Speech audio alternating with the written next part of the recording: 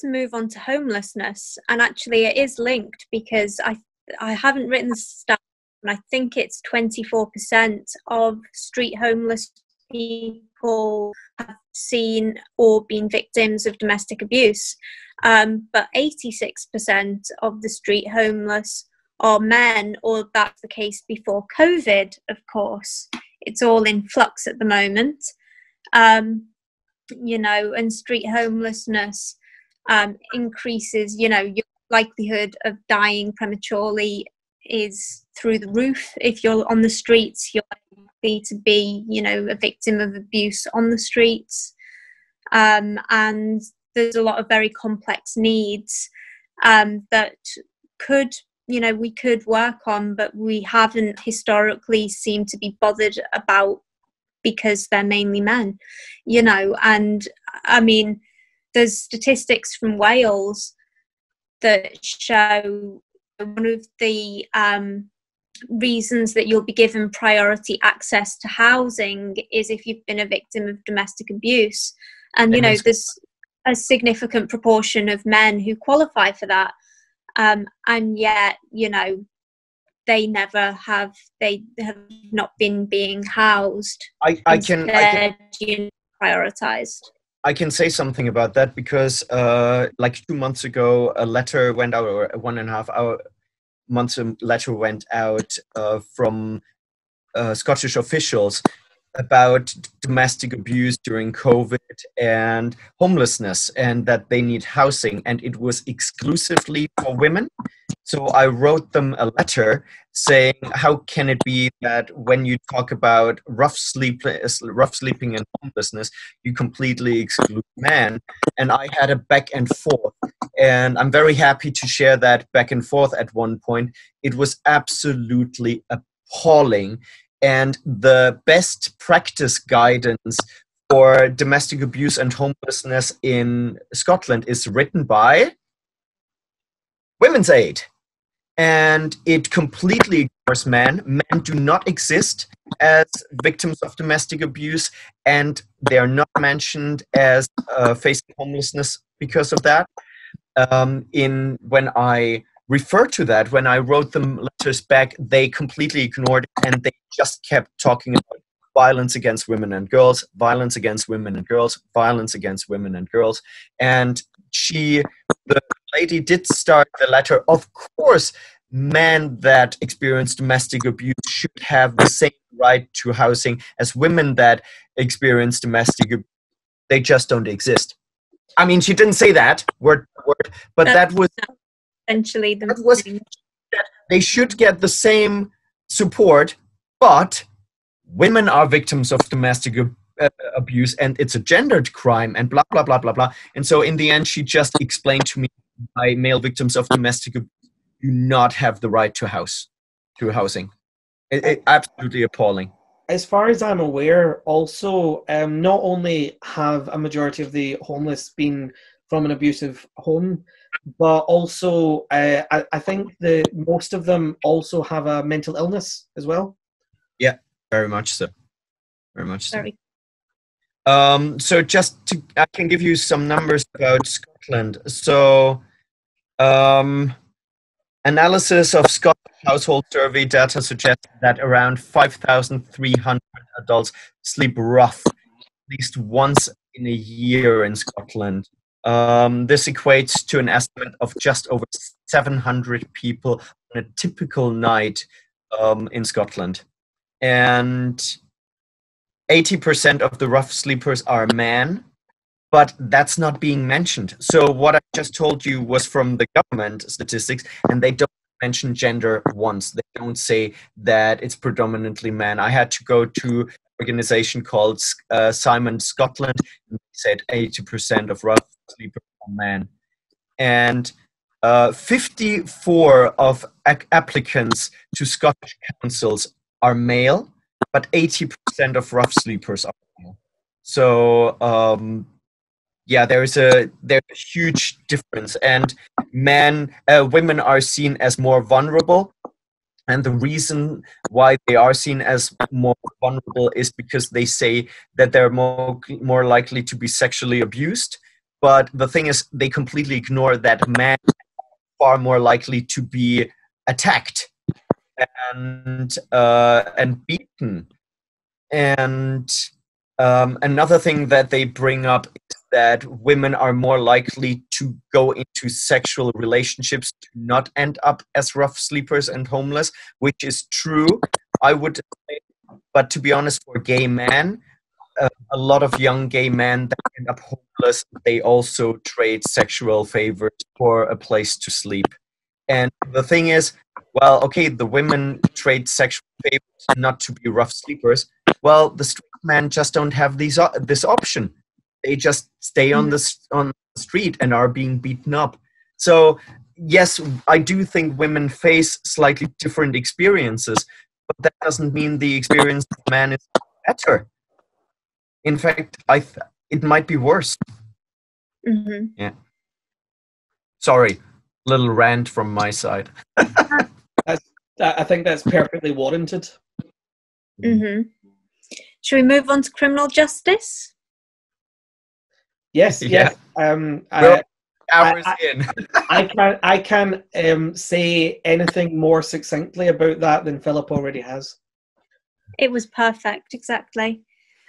So, in 2019, there were 21 times more men in prison than women, despite men only being convicted of 6 times more serious offences.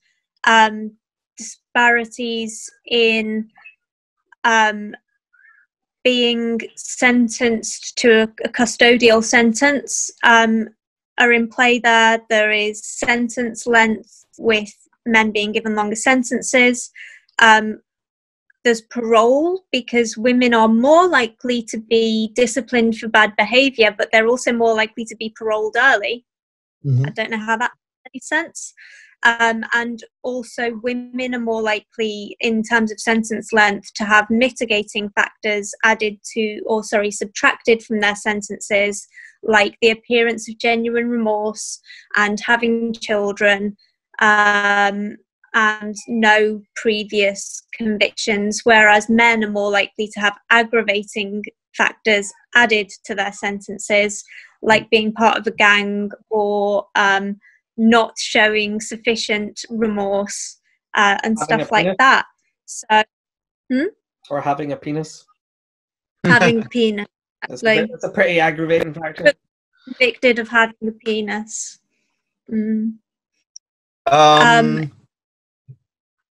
Women are also far more likely, so there are a lot of studies saying, female offenders experience domestic abuse, so their sentence should be reduced, where they don't even look at men. They don't ask these questions at men.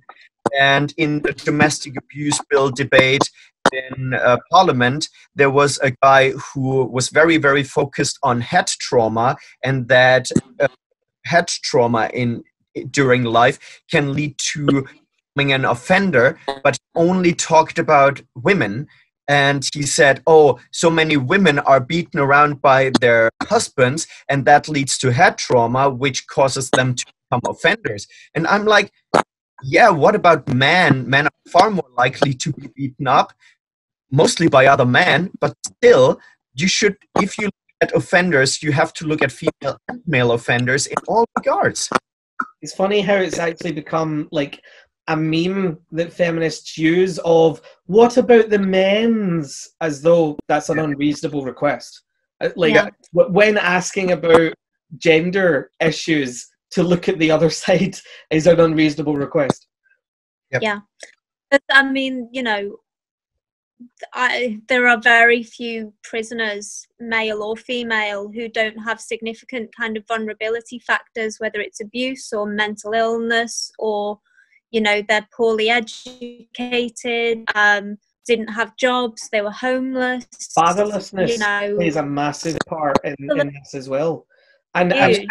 And considering we were talking about how much women are encouraged to keep the kids, for as long as possible, and the father only sees them maybe one weekend a month or whatever, if that leads to a substantial amount of criminality, it should be seen as abusive as well. Absolutely. Yeah. Absolutely. I hate how in Scotland, they are talking about reducing female prisons because they think that prison is not the right place for women, and that female offenders should have a completely different approach. And I just find that mind-boggling. I mean, it's such a slap in the face of all men that need so much more like compassion and support to actually become a part of society again. It's like, no, women need more help, even though 90 something percent of prisoners are men. And the argument that women use when it comes to domestic abuse, saying, oh, we need 100% of the funding or 99% of the funding because the overwhelming majority of victims are women, that doesn't work when it comes to men that are the majority of something. So, oh, we are the minority of offenders, so we need all the funding for them and all the support. It's absolutely absurd. Well, it's like that. You know, one thing that really frightened me, that politicians, particularly Scottish politicians from the SNP, would make this argument that women are 52% of the population, so they need more of the funding. You know, and it's like asking the question, how did that end up? Because that's not what the birth rate is. You know, so it's if women are a minority, they need the funding so that they can gain equality. Whereas if women are the majority, they deserve more funding because there's more of them.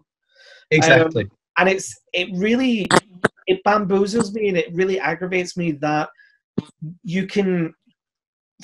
people can see the fact that whenever like young black men are convicted more often than their white peers, people will automatically identify that as institutionalized racism. But men being convicted 9 times out of 10, you know, or being 9 out of 10 inmates, that is because men are worse. Men are just biologically worse.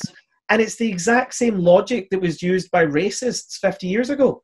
They said, well, the reason black people are in prison is because they're worse than us. If they're being like, feminists are being slightly honest, though, they will accept that there's a gap, and they'll say that it's sexism against women. Yeah, because they're not taken seriously as criminals. Yeah. I remember I brought it up in our gender studies class again. I brought this up, and our gender studies teacher was like, well, yes, that there is that factor, but also there's a thing called double deviance which affects women, which is to say that sometimes when a woman commits a crime that men more often commit, she's seen as worse for doing it. And the example was like Moira Henley or something. Moira Henley, you know, the absolute monster, right? And it was like a lot of women absolutely despised her because of what she did, you know, and they saw like how could a sort of you know, a female do that to a child. But I do think that actually women that are abusive to children, I do think they sometimes deserve more compassion in regards to mental health issues like postnatal depression and stuff like that. That should be more talked about. That should be more addressed. There needs to be more help available. No question about that. Although Moira Henley, her abuse was sexual in nature, and it wasn't her children. But I know that. I just wanted to point out that like she was comparing men going to prison twice as often for the same crime with the same criminal record and spending 60% longer in prison. She was comparing this enormous gap to, I don't know, an anecdote about Moira Henley. That's all she had. I just think I think I'm actually absolutely okay with women getting the compassion that they do get as prisoners or as offenders. I think that's wonderful, and I think that we always should look to like domestic abuse and stuff like that to a certain extent, but that to be exactly the same for male offenders. You have to look at, like, I don't want less support for women. I want the same and the same compassion for male offenders. And I would like to share a little anecdote from a Scottish prison. So I listened to a radio segment on BBC Radio Scotland, and it was about therapy animals in prison. And because I had access to 2 dogs, one of them being my dog, I thought I could drive to the local prison, which is 2.5 hours away, and I could bring my dogs to the prison so that the prisoners can interact with the dogs and play with them. And I thought, oh, that could be cool. So I contacted the prison, and first there wasn't a huge amount of interest. But all of a sudden, I got an email, and they're like, "This is an amazing idea. Please come down." And it was great. So I drove down, and I talked to the prison director, and he was all up for it. And everybody was really excited. And because I'm a hairdresser, I could also train them to cut hair so that the inmates can cut each other's hair. And everybody was really positive and really on board with that. And I went there 3 times to talk about it. And then a nurse from the NHS joined the conversation. It was the first time a woman was part of the conversation, and it was rejected immediately. They said, "Oh, yeah, but you have to be fully trained therapy dogs, and it's not proven that it helps." And she just, like, there were 2 prison guards, and they were all really positive, and then it was her, and she was just a full-on party pooper, and she tried to destroy everything we tried to build up, and claiming that it was a health and safety issue, where it really just was I want control over the situation. I'm the mental health nurse here, and I don't want to give any of my power away. It's possible that I am reading something into the situation. I do think that my reading is fairly accurate. I can't be 100% sure, but it was sad. So it never happened. So sometimes it feels to me, the disparity that you're describing, Philip and Liz, it's almost like female prisons are far into a progressive future, where we're starting to look at the entire way we rehabilitate people, asking, is this the correct method? Should we be trying other approaches? Should we be more compassionate? And that male prisons are stuck in the 1800s, where they're just like, slap them, with the biggest book you can find, and keep them in a dungeon until they regret ever having committed that crime. It's not about rehabilitation, because we know that people turn a blind eye to things like rape in male prisons. How is someone who is raping on a daily basis going to be suddenly a reformed citizen when they get out? And how is someone who's going through that abuse going to be a completely healthy participant of society when they get out? Well, we have to say rape happens and sexual abuse happens far more often in female prisons amongst female offenders. So the numbers for women committing rape and a sexual assault in prison are higher than for men, far higher. And these women don't get the support they should get, because society doesn't look at female perpetrated sexual abuse. So there's that. That absolutely is true, and I know I completely agree. But I would say that trying to reform the entire prison system is also, going to effectively eliminate things like that, or at least, in practice would eliminate. So people, even if they're not looking at that issue specifically, they are looking at the causes of those kinds of issues. Whereas with men, the plan is to keep it going as long as it can. It's worked forever, and it'll work forever, and it's perfect as is. But obviously with women, we understand that prison could do better. It does feel as if you've got 2 completely different ends of the scale from different centuries almost. Yeah. a healthy middle ground, because, you know, I think that there are women who aren't in prison, like Lavinia, who should be.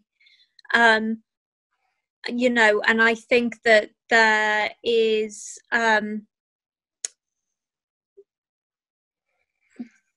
probably a tendency to, you know, to overlook behaviour. So, you know, like I said, women are disciplined more often and yet they're paroled earlier. It's like, if you are misbehaving in, you know, prison, and if you are abusing people in prison, then you shouldn't be let out straight away. You know, you should serve your full time. But, you know, for men, you know, and a lot of the things that are going on with women in prison, you know, like we scrapped plans in the UK for more women's prisons, and instead we're redirecting the money towards community hubs where they can get treatment for addictions and mental health problems and try to learn skills and get themselves on a more on a better pathway where they can contribute to society, you know. And I want to see that for men too. Yeah. But as you said, a healthy mix is very important.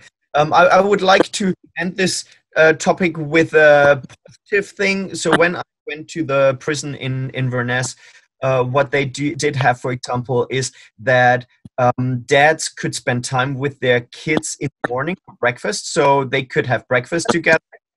And so the dads could actually prepare for school and go through school homework.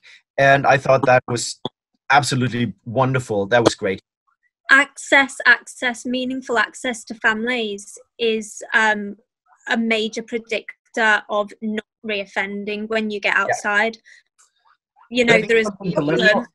You need something to look forward to. You need something you need to be able to take responsibility and a safe haven, because otherwise you're as lost as you were before, maybe even worse, because you had negative experiences in prison. So I would say, in terms of the healthy middle ground, Liz, that it should be, the punishment should fit the crime. You know, so if you want to have prisons that are lighter and prisons that are much heavier, it should be based on the crime, not the gender. You know, like people who dodge tax or whatever shouldn't be put in with murderers. If you believe that there should be some kind of heavy and light sentencing, rather than it being like a man, whatever he does, whether it was, you know, stealing like a bar of chocolate all the way to like murdering a city, that they should all be grouped together, and that women likewise should all be grouped together, and it's by gender that the light and heaviness is divided, not by crime. It should be the crime for the punishment. I mean, I don't think that the criminal justice system is there to enact, you know, to balance some kind of cosmic scales of justice. And so when people say, you know, the punishment should fit the crime, I think that that is only useful in terms of how far the punishment or the consequence can prevent someone from repeating the same crime or moving on to more serious offences. So that is my real objective in the whole criminal justice kind of sphere. I want to reduce reoffending, and, you know, I think there should. I'm so sorry for interrupting. I think there should be a huge focus on mental health problems, and if people are being identified as that they are sociopaths or psychopaths, sometimes you might have to say, sorry, but you are a danger to society, and we might have to focus on the ones that that we are able to help more. And I think it goes maybe a little bit in the direction what Het was talking about, that we might need more prisons that are focused on maintaining danger, and other prisons that are more focused on actually reintegrating people. And maybe you can move from one prison to the next, depending on how well you did in this prison, then you can be more and more reintegrated. Yeah, I mean, you know, that there are an absolute fuck ton, if you pardon my language, of men in prison who don't need to be there and who would be better served in society.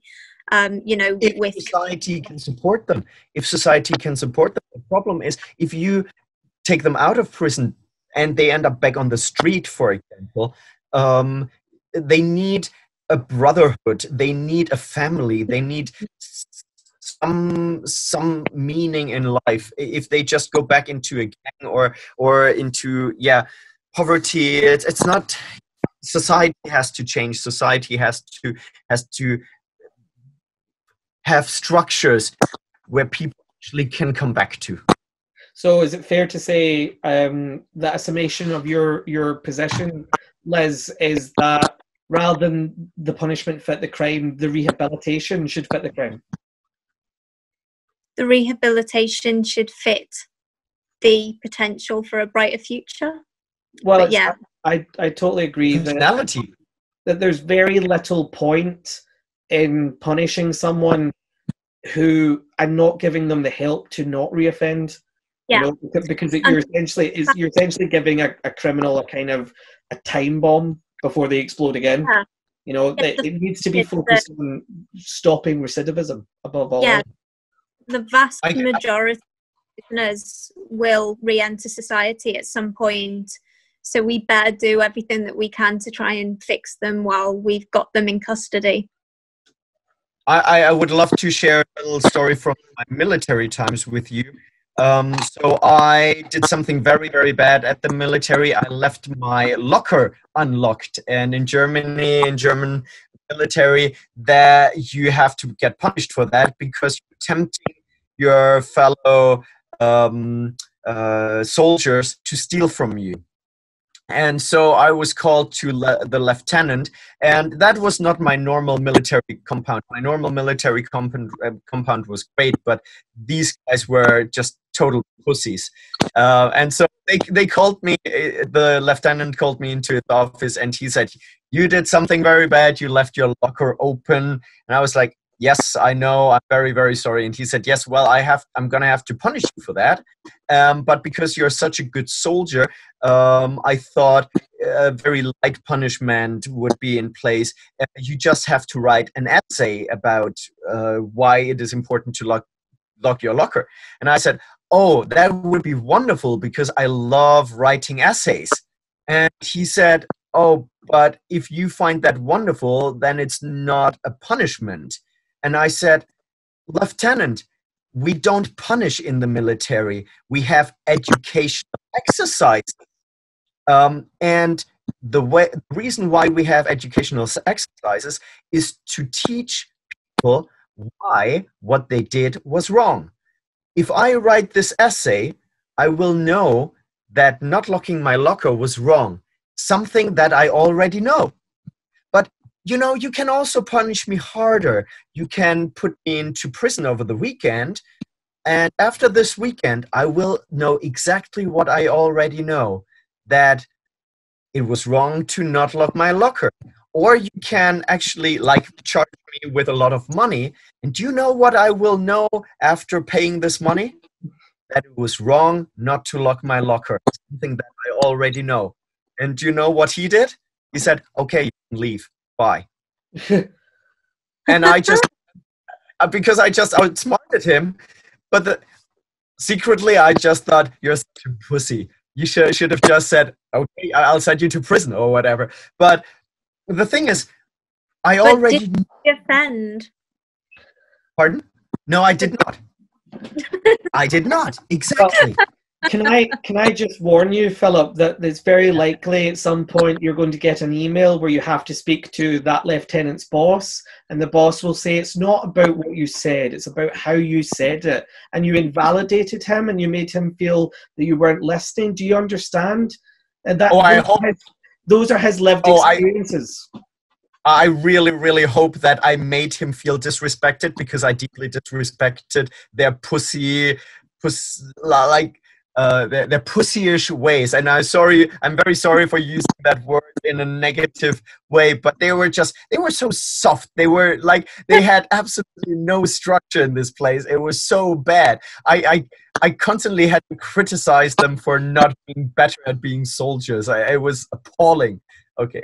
I wish I had been able to give the same kind of rhetoric, the same comebacks, because when I was told by the head of the department that my lecturer, she brought in that guest who had, ears in different governments, and I had asked her questions and she'd been sort of struggling to answer them.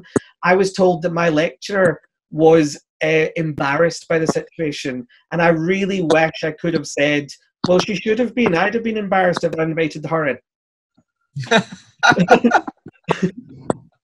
Well, or you could have said, well, if she is embarrassed for this situation, then she shouldn't be a lecturer. Simple as that. Mm. I know.